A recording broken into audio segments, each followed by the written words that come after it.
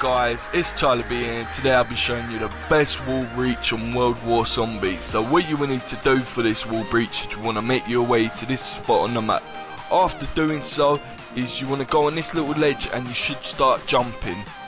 After that you will need quick revive, or you will need a teammate to revive you after a zombie puts you down.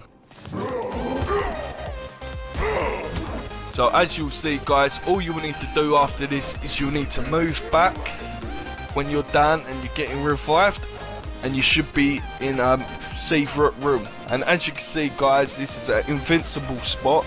No zombies will kill you whatsoever guys. So if this video has helped you out, make sure you subscribe, turn notifications on. I post the best glitches out there guys.